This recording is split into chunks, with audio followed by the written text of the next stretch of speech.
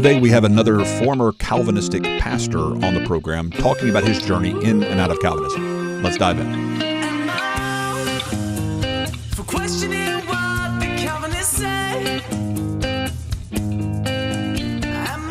Hello and welcome back to Soteriology 101. Today we have a special guest named Brad Saab, who is a lead pastor, a church planner in the Montana area, who ends up leaving Calvinism and apologizing to his former congregation about misleading them. Just really gives a humble plea to his congregation, an explanation as to why he felt like he was particularly misled. Talks about his own anger issues and some of the other things that he had to struggle with through this process. And he's real humble about this. He's not just trying to be mean to Calvinists. He's actually very fair in representation, saying that his own mistakes aren't necessarily the mistakes of all other Calvinists, and very similar to my own journey, both in and out of Calvinism. And I really appreciated him coming on the program. I want you to listen into that conversation. Before we go there, however, I want to thank our sponsors, those who have made this possible. First and foremost, want to thank James Avery Artisan Jewelry. I mentioned in the last program, I get offers occasionally to do sponsorships, and I haven't accepted any just simply because it's not something I've really ever wanted to do. There's never been a product that I really wanted to talk about. But James Avery is one of those companies that I would probably recommend and talk about even if they weren't sponsoring the program, because I've worn a James Avery ring all my life. I've bought jewelry for my wife from James Avery, and I've always appreciated this company as a Christian company, and they have some really great products. And so as you're thinking about Christmas and getting that gift for that special loved one, I pray that you will consider James Avery Artisan Jewelry. You can find more at jamesavery.com. Also, I do want to mention once again to go back to the website at Soteriology 101, and if you can be a patron of the podcast, help support us. Things like James Avery and other sponsorships helps us, but we could not do this without our patrons, our monthly givers that help to sponsor us. So if you want to give a one-time gift, or if you want to help to sponsor and help make this program better and to keep us on a weekly basis, I really appreciate all that can help support us. And we also work with Trinity College of the Bible and Theological Seminary. I recommend them for higher education. If you don't know more about Trinity, again, you can find more information at Soteriology 101. You can click on that classroom link and find out more information about them. A link was sent to me this week from Bruce Spear, who's a pastor up in Montana as well, a mutual friend here with Brad, and Brad preached at Bruce's church this last week on November the 11th, a few weeks ago. And it was titled Reforming My Calvinism, where he talks about how the Reformation is about not only being reformed, but ever reforming in accordance with the Word of God. And if this is not a sermon you've listened to yet, please take the time to listen to it. I'll put a link in the show notes, because Brad does a really good job just humbly recounting his own journey in and out of Calvinism. And I think you'll hear that as well as we kind of dive into that in this program. So listen to this conversation. I hope that it'll be edifying to you. All right. Welcome, Brad, to the program. All right. Thank you, Leighton. Doing well today? I'm doing great, man. I appreciate you jumping on with me here at Soteriology 101 and talking through your transition. I know some people may have kind of picked up on what's going on. You're a former Calvinist like myself. Of course, that means that most Calvinists are going to say that you were never a Calvinist to begin with, because once one, always one in some people's minds. But right. There's probably evidence from sermons and other places. I know I have some sermons that I recorded back on VHS tapes because I'm a little older, but I imagine you even have some sermons, maybe even online, that prove to those who may be skeptics that you really were a 5-point Calvinist. Yeah, and if you asked any of my opponents, they would happily tell you that I was a 5-point Calvinist. Anybody that was, you've talked about before, there's kind of a club in Reformed theology. There's kind of a club in Calvinism where you've got your friends and your brothers in Christ, and you sit around and you talk about these things. And I was in it and regularly a part of those conversations and never challenged on that. And then there were lots of people. I preached a couple sermons that drove people out of our church. And one of them was very plain, very clear, because I was, part of the great thing about being a Calvinist or having Reformed theology is that you can kind of say whatever you want from stage. And it doesn't matter how offensive or scary or divisive it is. I was never trying to be those things, and I'm not accusing any Calvinist of being those things, but I was like, let me be very clear for you. You don't have free will. Your will is in bondage. And I would, say those things. And there were plenty of opponents that left, and they would tell you that I was very clearly in that camp. Yeah.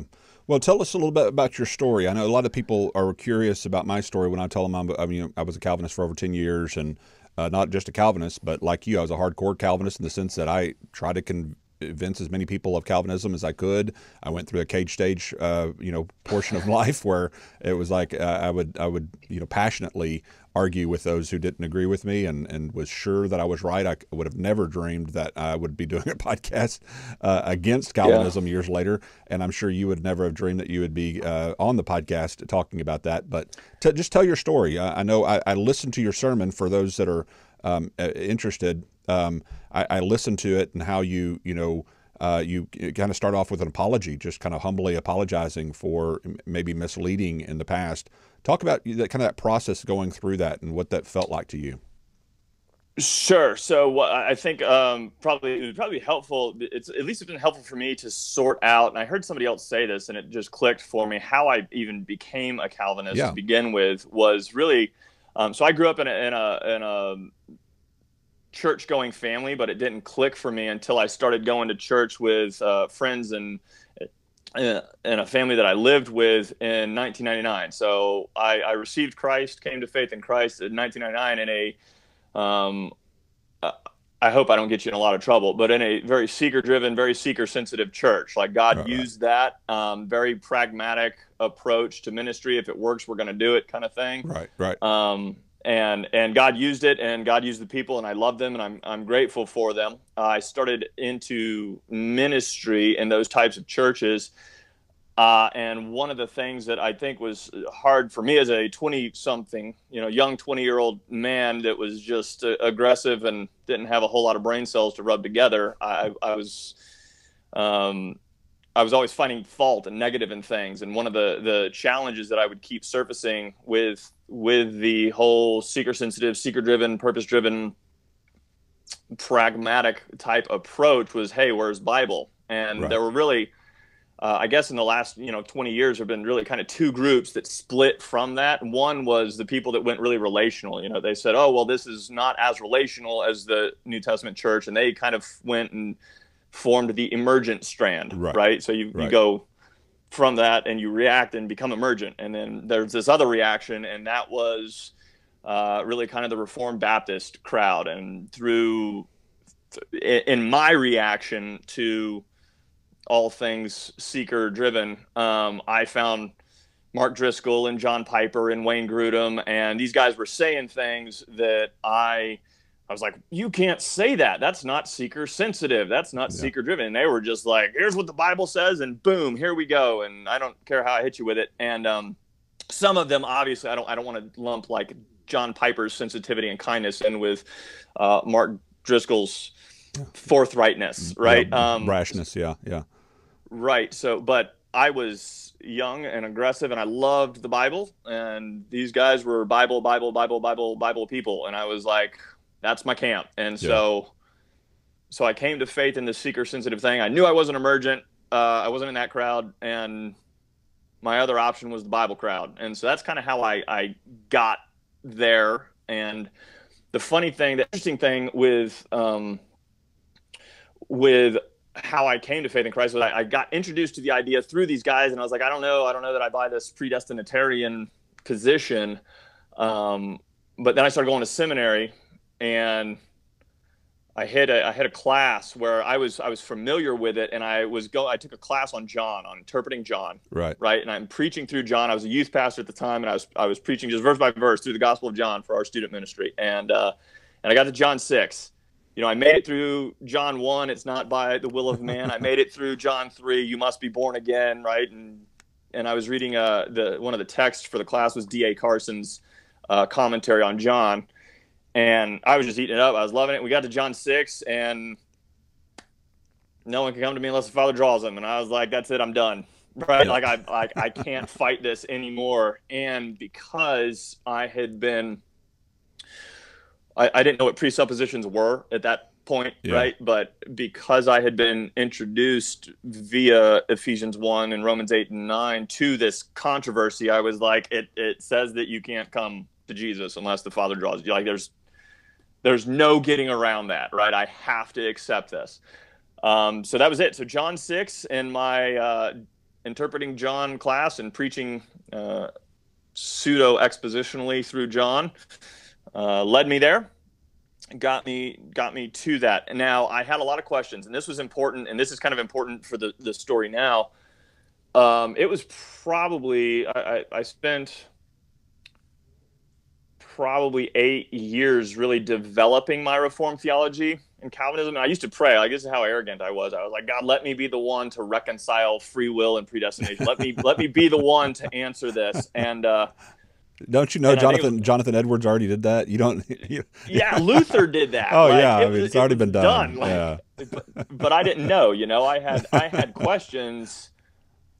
So I held the position, but still had questions. Does that make sense? Yeah. No. Yeah. Absolutely. Because now I'm in a new spot. I'm in a new position. I find comfort in this, right? That I'm in this new position now, and I've got questions about judicial hardening and things like that. I'm like, okay, I got to sort through that still. But it took me. Geez, I would have called myself Reformed or Calvinist, whatever term you want to use. And I know people make distinctions there, but I'm using them synonymously. Right. I was in there, man, and like bondage of the will didn't hit until about year 6. It was like, oh, that makes sense. And so I know from that experience that I'm going to have a similar experience with my newfound freedom, interpretation, position. I don't know what the correct nomenclature is for this, right? But my new belief that God doesn't predestine people to heaven or hell, right, before the foundation of the world. I'm gonna find answers about 5 years from now to questions that I'm asking today. It's a journey, and I'm comfortable with that now. So anyway, sorry. So that was a long intro to how I came out of it. So I was a lead pastor in Montana, in Missoula, Montana, and I took a Southern Baptist church and I reformed it. I made it a Reformed Baptist church. We were still part of the SBC, but as you know, there's 2 strands really kind of dominating the SBC, and I took them Reformed. I only hired. I did not put that into our doctrinal statements. I didn't put that into bylaws, nothing like that. I didn't make it an official position of the church, but I only hired Calvinists. I only hired Reformed theologians or Reformed pastors. Before you go past that point, this came up in Malaysia when I was with David Allen just this last week, and they're having the same issue in Malaysia where Calvinism is kind of resurging in that area, and a lot of the young people are leaving the traditional churches and going into the Reformed churches, and they're real concerned. That's one of the reasons they brought us in. But one of the things they highlighted is when D.A. Carson and others come to Malaysia, they will have these big events. But of course, all the speakers are Calvinistic speakers. All their conferences, when they hire their churches, they're all hiring Calvinists. And this is one of the things the pastors were noticing. He said, when we do our conferences, we bring in all kinds of speakers that hold to the different sides and different views, and we hire all different kinds of people because for the traditional side of things, it's a side issue for the traditionalists for the most part. And so they don't necessarily hire based upon that particular doctrine. It's like how many angels can dance on the head of a pin, and so it's secondary. But for those who are Calvinist, it's a different mindset. And I've said this a lot, but I wanted you to kind of speak to it from another perspective. Why is it that you hired only Calvinists? Is it because, like me, when you were a Calvinist, you saw that's the gospel, by golly? Yeah, I saw it as a secondary issue barely. Okay, so I was in we were in a meeting of other pastors, and I'll try to keep this as generic as possible to kind of protect this person. Yeah. But he was saying if you're not Calvinist, you're not saved. Because you don't understand the gospel. It's a works-based salvation. If you don't believe that you're saved by grace, then you are anathema, right? This is the problem of Galatians. Irresistible 6. So grace. It has to be irresistible grace to be true grace, right? Yeah. Yeah, like you can't. It's not synergism, right? It's monergism. Right. And so if you don't get that, then you don't get the gospel, and therefore you're not saved, right? So that was his position. I wasn't there, all right? So I would hire Reformed pastors or people that were in agreement with me, because why would I do that? It was a pretty important doctrine for me. That was my team. I don't know, man. I kind of got to this place where my team was no longer Christian. My team was no longer brothers and sisters in Christ and those who put their faith in Christ and call on the name of the Lord. My team was like, you're Reformed, you're Calvinist. Like, do you agree with this or not? Here's the thing. I think for me, people who weren't Calvinists were not Calvinists because they were emotional crybabies. That's just really kind of where I got in my head. It's like, Yeah. That's exactly the way I thought of it too, brother. It was like either you're Joel Osteen or maybe even Rick Warren, a step up, and you're in, seeker sensitive. You're wanting to reach people. You're practical. You're a good person. I mean, you're a decent, good person, but you're not really theological. And the only reason you're really, if you even know about Calvinism, the only reason you're rejecting it is because, like you say, you're being emotional. And you're dismissing it for emotional reasons. That was the mindset I had about non-Calvinists too. I have to admit that now. Yeah, and Leighton, like honestly, that came from experience. That wasn't from no, me too. Yep. It was. I would be like, listen, here's hell, and that's bad, and people have a lot of trouble with that. And then, oh yeah, God predestines people to hell, and then there's all this weeping and wailing and gnashing of teeth, right? It's like, I could never believe in it. I'd just be like, listen, then. If you can't believe in a God who would do that, then you just don't believe in the God of the Bible, because here Right. it is. Yep. Right. And so I think it became a litmus test for me for leaders in our church. Like, are you an emotional basket case, or can you submit to the scriptures? Yeah. And in my mind, Calvinist was submitting to the scriptures. And it was really interesting, man, the harshness and anger that developed in me through the process of just.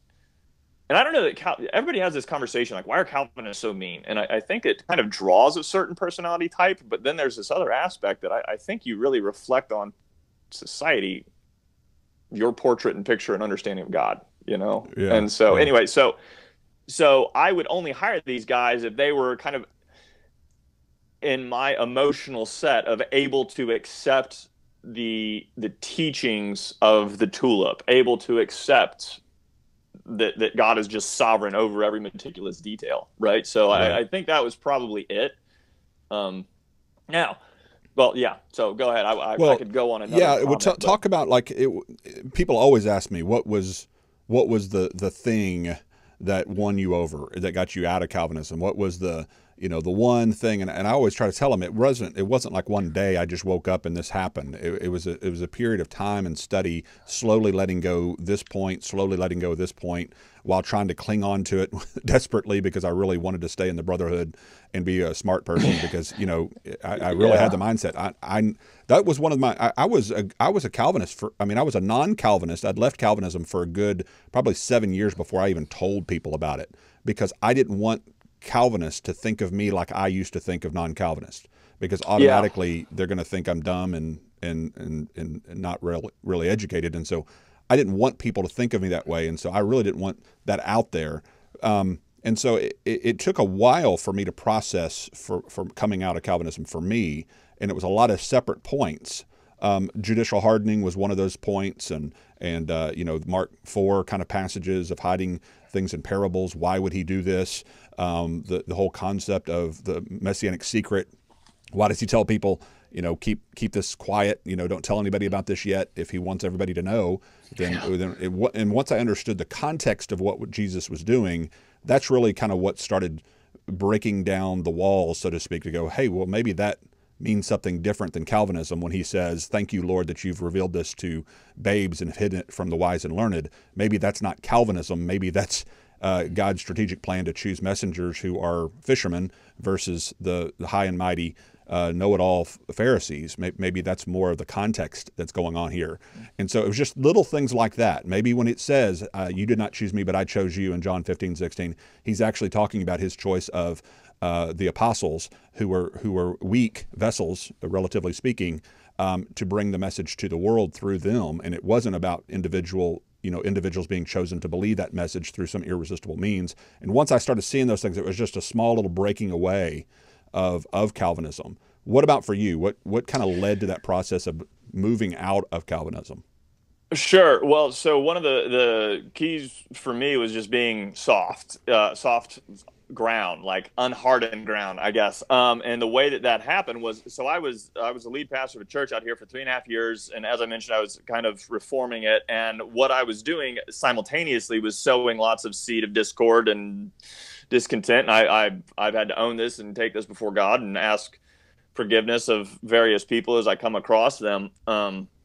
Now, but what ended up happening was Leighton, I was miserable as a lead pastor because, um, really largely because of my anger that was tied to my theology. Okay. And so I was divisive, I was angry. So anyway, I ended up miserable. I ended up resigning. So my plan and hope and dream for ministry was that I would pastor one church my entire ministry career. That was my desire. I didn't want to jump around. I didn't want to climb. I didn't want to, relocate. I just wanted one group of people, and then I die. Like that was kind of my plan. But I resigned. I resigned because I had created a entire sphere environment of hostility and division. Okay, I had done that, and others responded in kind. It wasn't one-sided, but I definitely led that ship. So anyway, so I And you were lost. clear, and you were clear. Just to note for our listeners, you were clear in your sermon, as you were earlier in even this discussion, to say this is your testimony. You're not saying every Calvinist has these anger issues or these problems. And that I even said that in my book, because some people say, well, you're accusing a Calvinist of being this, that, or the other. And I said, no, actually, I was real clear to say that this is my story. This is how God brought me through this. And so I'm not trying to accuse everyone of having the same feelings or sins that I necessarily had because they hold to similar theological views.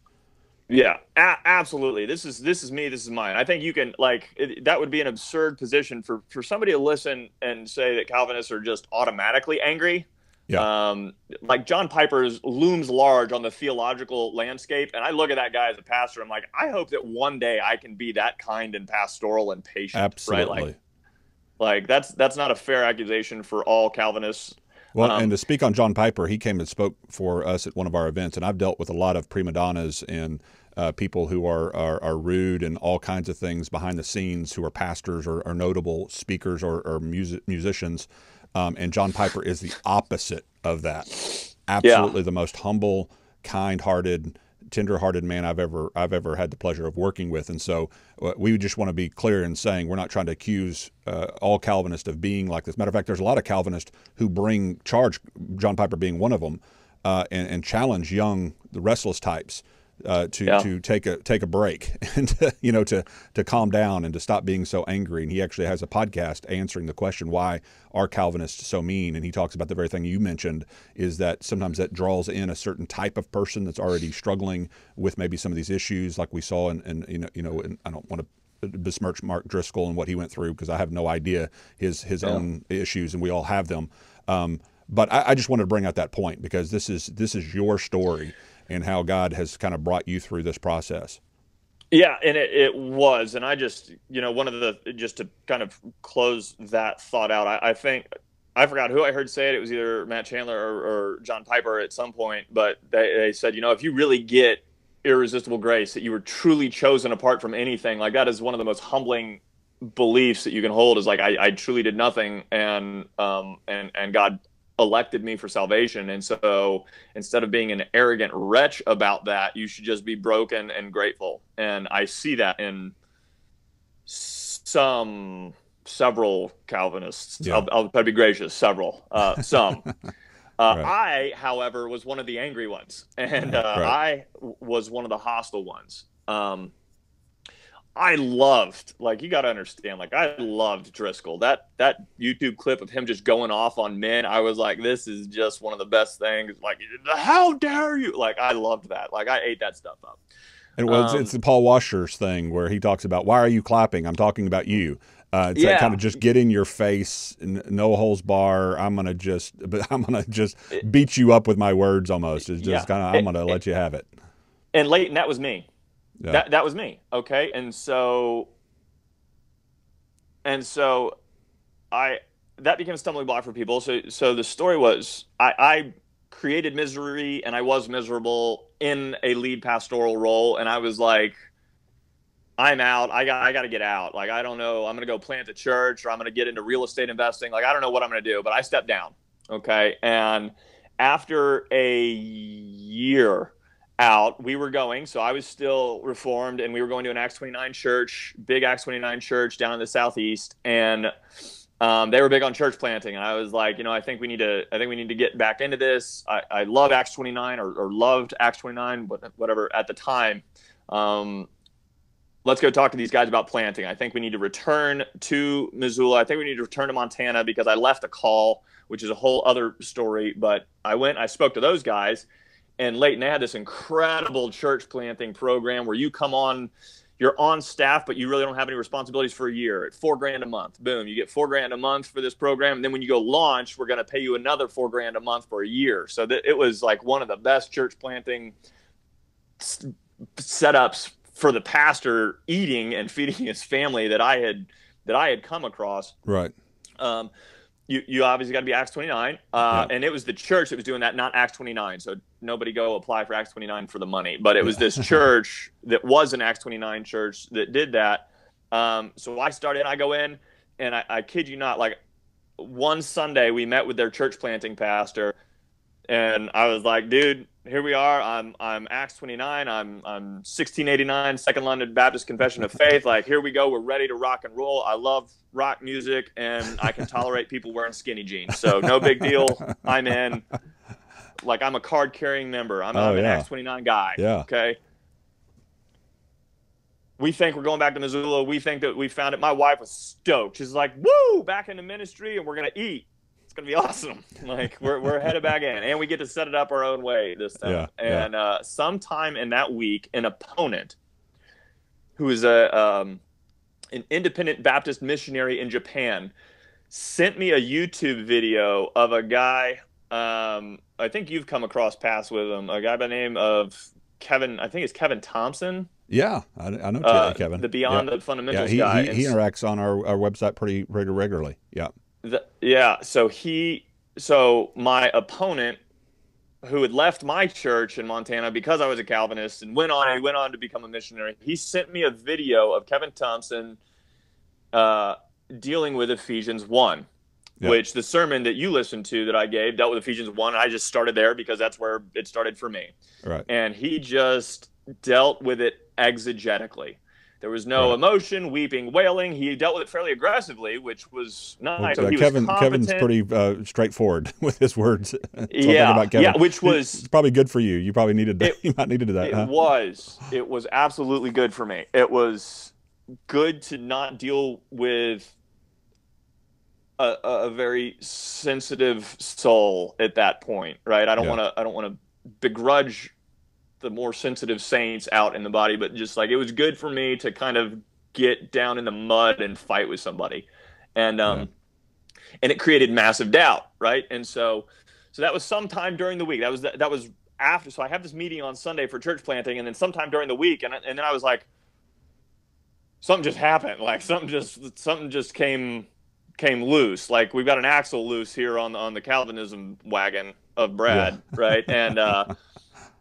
And I think it was like the next Sunday or something like that, we went back in to kind of meet with the church planting pastor, and I was like, I think I need to like I'm good, I'm solid, I'm reformed, but I got to go find an answer to this. And he's like, do you need to find an answer, or are you changing positions? You need to sort that out, because you don't want to be planting a church when you're changing positions. And I'm like, $4,000 a month, I'm sure I'm just sorting it out, right? Like church planting funds, learn how you guys do ministry. Don't worry, I'll get this sorted. There's nothing about like being paid by the people that are controlling what doctrinal stance you hold to be able to be objective with it. That's for sure. Dude, which has become a whole new concern for mine. We'll get to that. That's like future. But anyway,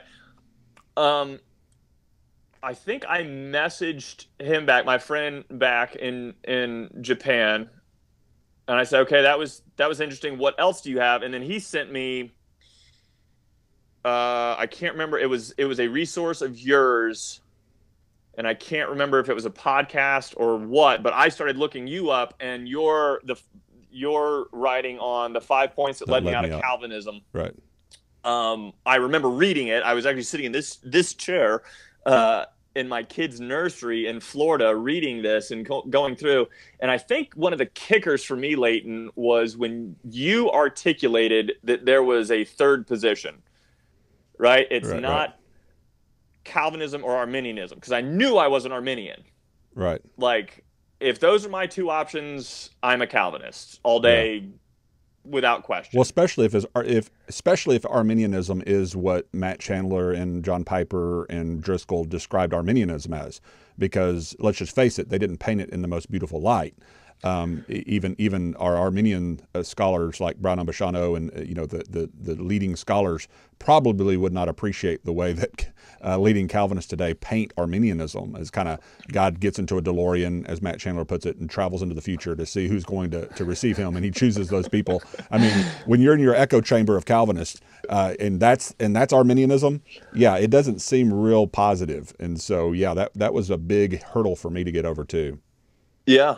Yeah, that was when you articulated that, and I was starting to piece together, really like hearing some of the things that there was some link to what Kevin Thompson was talking about that I watched. I can't remember what, but I was finding opponents who were competent. I said this in the sermon that you mentioned. Like, I was always an advocate of, if you want to know what Muslims believe, go find a Muslim. Yeah. Right. Yeah.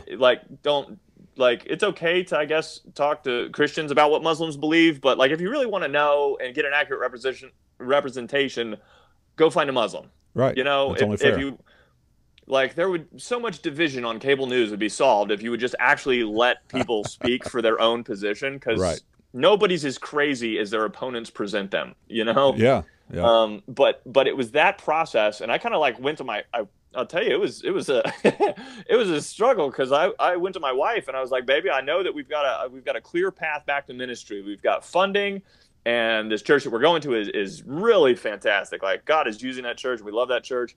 And they're going to teach us how they do everything, and then they're going to fund us and help us fundraise. And it was going to, like, we got a clear path back to ministry, to plant. It's going to be amazing. And I'm sitting with my wife, who was thoroughly reformed as well. Like, I don't have one of those wives that's just kind of along for the ministry ride. Like, she's up in it. And how did that conversation go? I'm really curious. It was tough, man. And she was angry at me. Like, she was, and she said this, she said this like last week, because this last week, when I gave that sermon on Sunday, it was like kind of the closure of the decade. It was like, okay, that was that. Now what? And she was talking, and she's with me. We're in lockstep now, but it was a process, and she was mad, man. I'd imagine. Yeah, I could see that. But when I laid out, she's like, what she said clicked for her was when I laid out Ordo Salutis, right? When I was like, listen, the main thing that we're discussing here is whether regeneration precedes faith or not. Yeah. Right? If that's really kind of what it lays out, she goes, well, that's ridiculous. And I was like, I'm like, yeah, well, but that's, you got to be born again, and you got to, you're born. She knows all the passages. Like, she's very well versed in this. But I was like, you're born by nature a child of wrath, and I had laid this out. But this was part of my trickery, right? And this, I'll note back to this. Like, when I would preach Calvinism, like, I forgot where I was, why I was preaching the text. I was talking about something like pillars of our church or whatever, and I put Ordo Salutis up on the screen. And this is me. This is me being deceptive, okay? This is how I did it.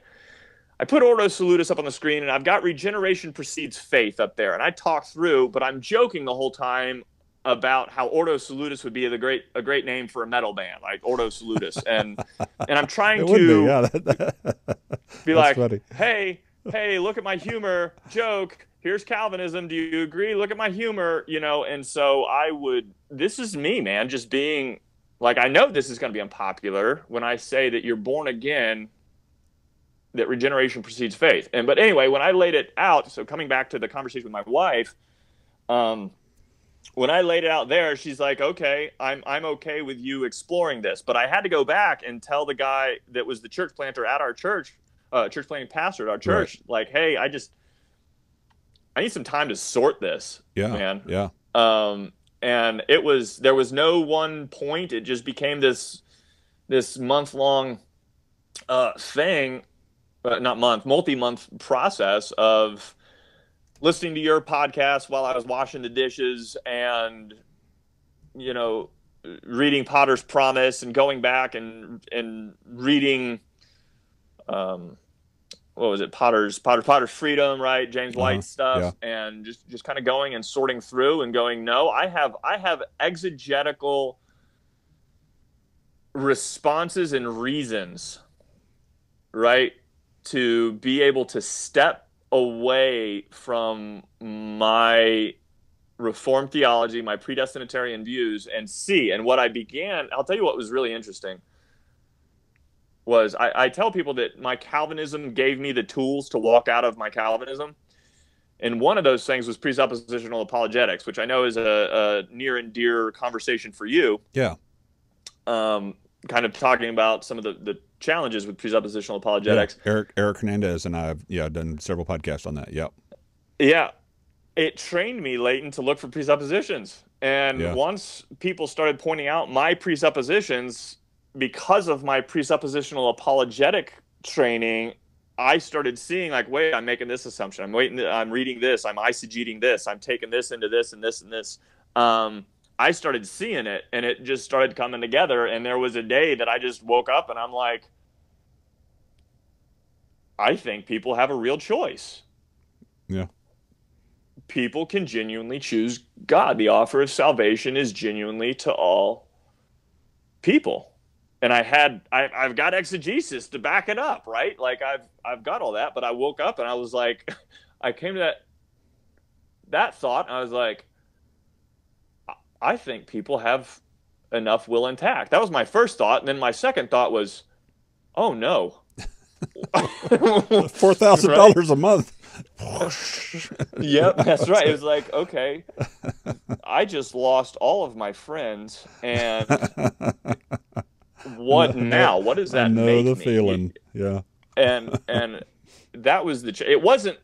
Now, see, that was my fleshy response. Like, a good spiritually mature response would have been, praise God, the offer of salvation is available to all, and God doesn't predestine people to hell. Like, that would have been a good, mature spiritual response. My response was, dang it. What do I want to do with this? Like, this is not good, you know? Like, which, like, some people are closet Calvinists because it would cost them their jobs because they're in a traditional type church. And it's the same way sometimes coming out. It's like, I can be a closet non-Calvinist because I'm in a world of Calvinists, and I know how they're going to view me if I come out.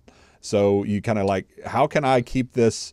How can I walk this line? You know, how can I still affirm enough Reformed theology to still keep my job? I mean, there's those actual thoughts that kind of go through your brain. Yeah. It was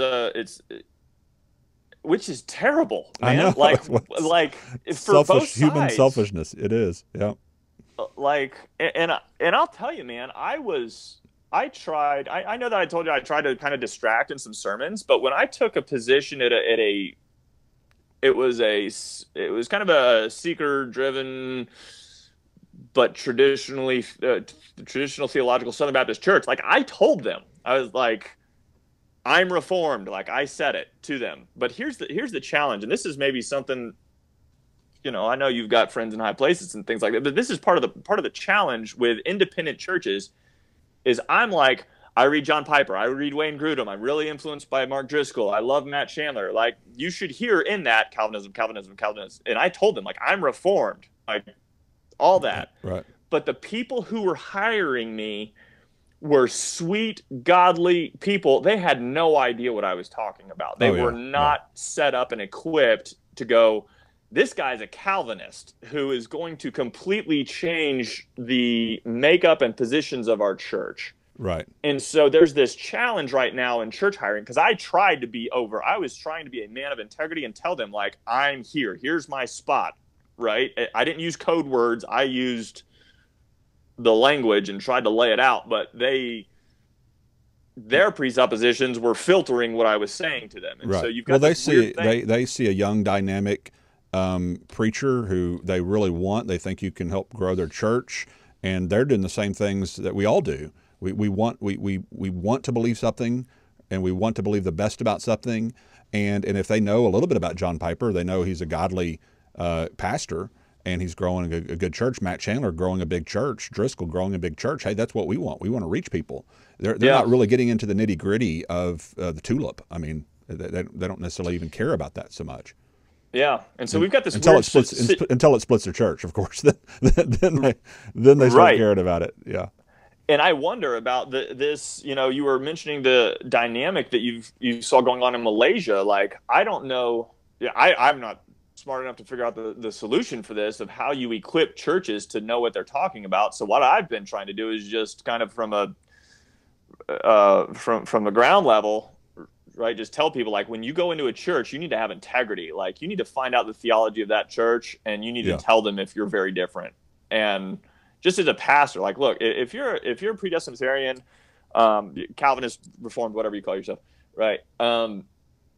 And they're not, like, you need to tell them that and make sure they know. And I would even go so far as to try to talk them out of that, because it's going to be a challenge. And I would go either way on that. If it's a Calvinistic church, like, I'd rather be above board and have integrity and say, listen, man, I'm just gonna tell you where I land and where you guys are, and here's where I'm here. Like, give them reasons and things like that. But I think if you're a pastor listening to this, like, you need to have integrity and tell people who you are and what you're about. Yeah, yeah. Well, and I've heard Danny Aiken and other Calvinistic leaders within the SBC say the same thing. And so I think we've got leadership on both sides saying, you've got to be really honest when you go into a church where you stand theologically, and help them to understand what that means and how that will change possibly your methodology in preaching, in evangelism, outreach, those kinds of things, whether you'll do a invitation or not. Things like that can really affect some people's view of church. And so if you go in eyes wide open, then, you know, that's one thing. But if you're going in and being deceptive in any way, or trying to subvert people from understanding what you believe, you know, that's a whole nother thing. So, you know, it wasn't like, for you, it sounds like it's the same with me. It wasn't like this just one, you know, particular passage or something. It sounded like Ephesians 1 was kind of the breaking point of the first one that kind of got you thinking, at least. And then hearing, hey, there are other options to consider. That was the next thing. But you mentioned some things in your sermon that I wanted you to highlight for our listeners. And I'm going to put a link to your sermon and encourage our listeners to listen to that, because I think you model humility, especially in the beginning, just owning your mistakes, and then going through and helping people to understand a few things about how to confront somebody in Calvinism, and how not to. Because I was listening to you and go, oh man, that's priceless right there. Go through some of those things if you don't mind. If our listeners have a friend like you, you know, a few years ago when you were a Calvinist, give them advice on how they should talk to those friends who are in Calvinism. How should they confront it? How should they address those proof texts that they keep quoting at them? How do you handle those things? Sure. So so the primary thing I would do is stay exegetically. And so what I would do is exegesis. What I would not do was this. So what I went through, and I've got my list here, I'll just try to roll back through with the sermon, was don't confront emotionally, traditionally, pragmatically, philosophically. And then I said biblically for a little bit of hook. So each one just emotionally. Like, if you would have come at me emotionally, we've already kind of dialogugued about this, was I could never believe in a God who blah, blah, blah. You know, kills and you can say that about anything. Burns babies, you know, things like, that's the, I could never believe in a God who sends anyone to hell. I could never believe in a God who doesn't affirm my lifestyle. I could never believe in a God, you know, whatever. And you can put that in there. And so if you just come at me with, I could never believe in a God who doesn't give us free will and we're robots, then I'm like, I don't care. You're an emotional wreck. Right. I'm going to lump that in with all the other liberals. Right. You're just a liberal, and bye. Right. Like, so secondly was traditionally, right? And so don't you could not have come at me traditionally.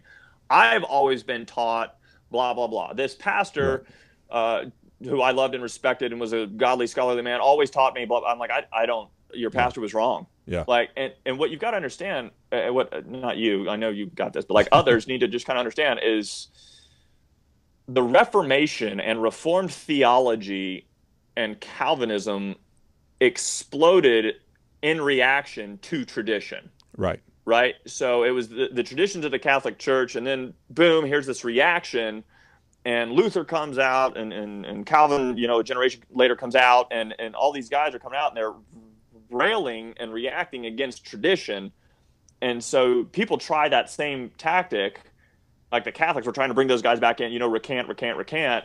Look at all of these, 1,500 years of church history is our argument. And that's not an argument for me. Yep. The argument for me is, what does the Scripture say? Yep. Does that make sense? Am I saying that well? Yeah, no, you're making. Yeah, you're saying that exactly right. I mean, there's a sense in which, especially as a Reformed type of thinker, don't just give me what Adrian Rogers said or Billy Graham said, or don't quote to me ad nauseum John 3:16 and keep emphasizing the word whosoever louder and louder each time.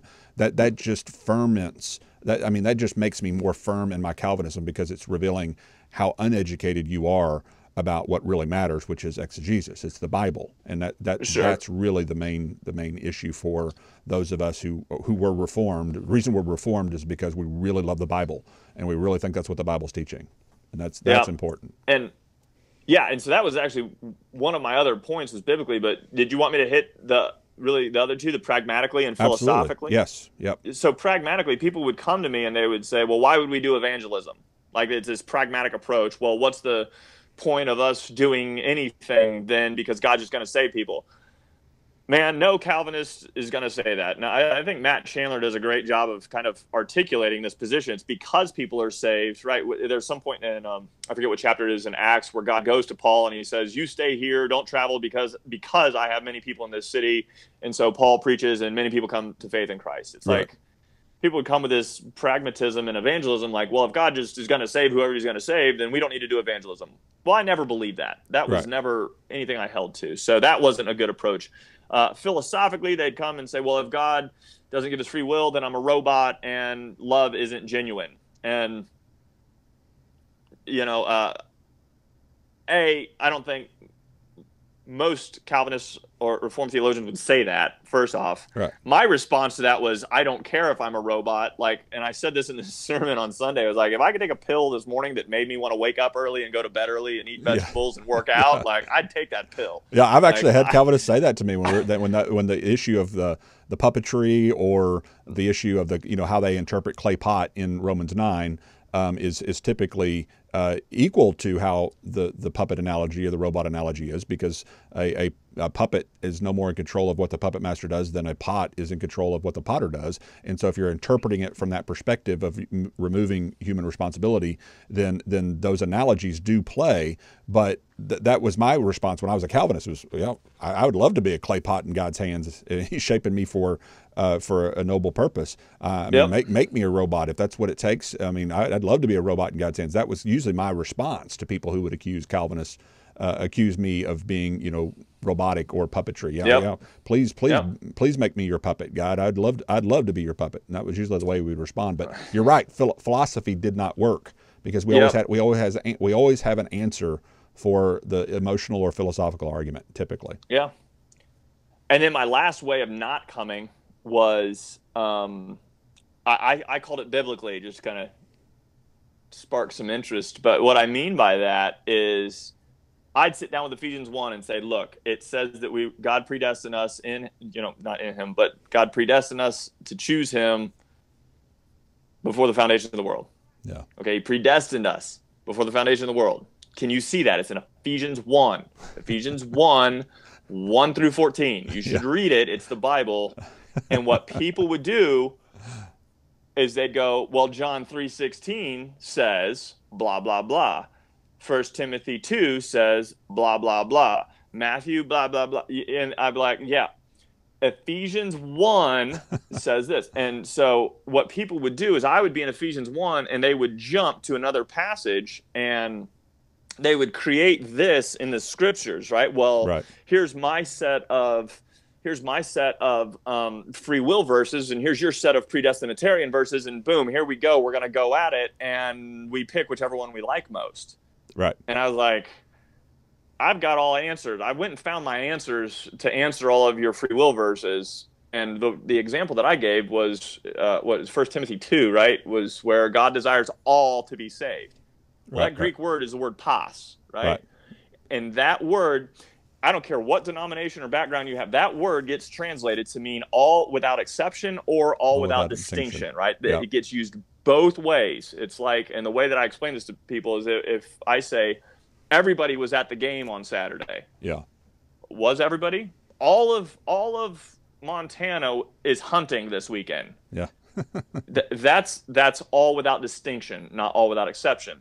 Yeah. So most people read 1 Timothy 2, God desires all to be saved, as all without exception. As a Calvinist, I would go over to Acts, where Peter was on the rooftop, and the sheet comes down, and he's got the vision of the sheet coming down, and it says it was filled with all kinds of animals. Well, that's one Greek word. That's the word pas. Yep. Same word. Yep. All in all, right? So, and I would sit and I would say, okay, I just came to Ephesians 1. You just went to 1 Timothy 2, and I have an answer from Acts, whatever it is, it's 13, 14, somewhere in there. Acts 10. From Acts 10. And what you're describing right there, Brad, is that in like a microcosm, you're describing exactly what's happening worldwide right now. Is the Calvinists, generally speaking, the young restless, even the most, the less educated, even the most least educated Calvinist out there, has basic answers for the typical Calvinistic proof text, like the 1 Timothy 2:4, 2 Peter 3:9, Romans 3:16, those major proof texts. Calvinists, because they have to get that answer in order to become a Calvinist. And so even the least educated Calvinists have answers to the most used Arminian/traditionalist proof text. What is also the case, unfortunately, is the most least educated traditionalists, which are most of them right now, do not have answers for the Calvinist proof text of John 6 or Romans 9 or Ephesians 1 and Acts 13:48 or some passages like that. They don't have answers for those things. And that's why you see a resurging of Calvinism, is because the answers they're giving are the emotional, philosophical, what you call volleying with proof texts kind of answers, instead of going, I understand where you go with Ephesians 1, but have you listened to Kevin? Have you listened to Leighton? Have you listened to Herschel Hobbs, read his book on this? Have you listened to this? Have you listened to the best scholars from the other position? And could you articulate in a fair way the way the best scholars from the traditionalist perspective would exegete Ephesians 1, for example? Can you demonstrate that? And if you can't, then I'm going to be real blunt with you, just like, not you personally, but you, the listener. I'm going to be real blunt with you. You're not qualified to decide which exegesis is better if you cannot properly describe the exegesis of the best scholars from both positions. You are in a state of ignorance still until you can explain both exegetical arguments from both sides, and then you can decide which one is most likely Paul's meaning. But in my experience, and again, this is not true across the board, but in my experience, very few Calvinists can show or demonstrate that they know the exegesis of the best scholars from our position. Has that been your experience as well?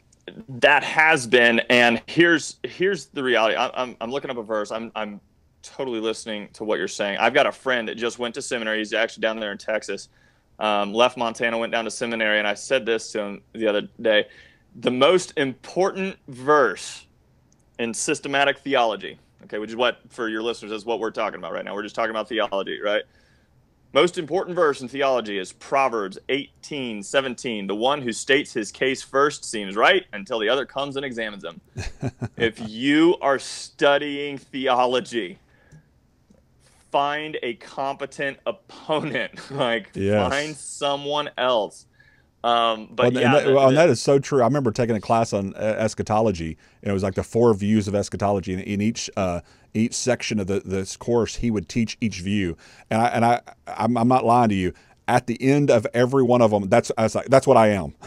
So it's like after he get done presenting it, I was like, oh, that's what I am. No. And then the next one would come along and go, no, wait, that's what I am. And so, yeah, I think that's kind of the way it is right now in the microcosm of the world we have right now. It's like, how do we answer the question of election and predestination? Because it's obviously in the Bible. And Calvinists are going, here's the answer. It's all over the internet. You Google it, you search it. Here's the answer. Yeah. And the non-Calvinist is relatively silent on the subject, and therefore it's the first answer people are being given in this generation, and therefore it seems like it's the only robust and good answer out there, and it's just simply not. Obviously. And it is robust. It is a robust answer. And that's the thing. And I think what we've got going on right now is people are coming and people are learning how to respond. I think there's a groundswell that is taking place. Look, like Calvinism had a resurgence. Like Piper and MacArthur and Wayne Grudem, these guys were around for a long time before Mark Driscoll and Matt Chandler made it boom, like made it really blow up, right? And those of us with gray hair remember when they were nobodies. Yes, right. They used to be less popular than you and me. I mean, they used to be quote unquote nobodies, just like the rest of us. And so this has been really recent that they've become the rock stars that they are right now. Yep, and I think there's those characters, and maybe you're one of those characters, and others are one of those characters that are saying things. And you're just beating the drum and beating the drum and beating the drum right now. And I think there's going to be a groundswell that says, hang on, here's the exegesis on Ephesians 1. Here's the exegesis on Romans 9. Here's the exegesis on John 6. Here's the exegesis on John 3 and John 10 and John 1. And, and let's hit it. And the whole point was, man, if I bring up Ephesians 1 as a Calvinist, you stay in Ephesians 1. You don't leave there. Now, you can use, I believe in Scripture, interpret Scripture, right? You can use other passages to interpret how the word predestination gets used, right? If Ephesians 1 says that I'm predestined, what my brain has been taught to do is think, oh, that means God chose people to go to heaven or hell before the foundation of the world. Well, hang on. Ephesians 1 says I was predestined to adoption. How does Romans 8 use adoption? It says that's the resurrection of our bodies, not the transformation, whatever it is. Right. It's a future event. Yeah, we eagerly await for the redemption of our bodies, right? Right. So you're there. So you can use Romans 8 adoption to understand how the word adoption is used in Ephesians 1, but you need to stay in Ephesians 1. Right? Don't go jumping all over the rest of the Bible. Like, stay here. If I say Ephesians 1 teaches Calvinism, you need to stay in Ephesians 1 and say, hold on, it doesn't teach Calvinism. Let me show you how and why. Right. And I think, to your point, dude, Calvinists are thinkers, man, and they're Bible people. Like, I love that. They're thinkers and they're Bible people. And I think that there are thinkers and Bible people rising up on the other side and figuring out how to use YouTube. And there are more and more robust answers from the other perspective. Yeah, that are starting to research. Well, it's our time, and I know you have to go. You got to get to work, and I've got actually my boss has been texting me for some reason, and I probably need to answer him since we don't want to lose our money either. we got people to pay for. But you've mentioned John 6 in this episode. You mentioned Ephesians 1. We talked about regeneration preceding faith, and we didn't give an answer in the time that we had together of our position on this particular episode. But guess what? This is not the only episode I've produced. It's not the only time you've had these conversations. And so what I would challenge those who are Calvinists who are listening, if you don't know how we would exegete John 6 or Romans 9 or Ephesians 1 or any of the other proof texts, then I challenge you to try it out. Try us out. Go learn from the best of the scholars from our side and really find out how we understand those things and have a good answer. And if you continue to be Calvinist, fine, but at least you know both sides now. At least you're better educated to be able to articulate both positions. And so that would be my challenge for those Calvinists that may be listening in. And Brad, I'd love to have you on the program again, have more time to unpack some of these issues and maybe questions and how that's affecting even your life and family. I will say in closing, the Baptist General Convention of Texas plants more churches than all of the other state conventions combined, including Acts 29. So if you're interested in planting churches, I can hook you up with the right people to talk to here in Texas. So just God let me bless know. Texas, man. That's right. So, and I'm not trying to brag. Well, I guess I am. I'm a Texan, so that's what Texans do. And so that's a part of the pride side of our state. But anyway, brother, I appreciate you. God bless you, man, and have a great day at work today. All right, rock and roll. Thanks, Leighton. I appreciate the time. God bless, brother. Bye-bye. All right, see you, buddy.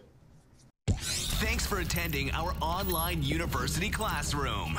Remember, this is a listener-supported ministry, so please consider becoming a patron of the podcast by donating online. Join our team and help spread the word. For more resources, books, and articles from Professor Flowers, or to learn how you can support this ministry, please visit www.soteriology101.com.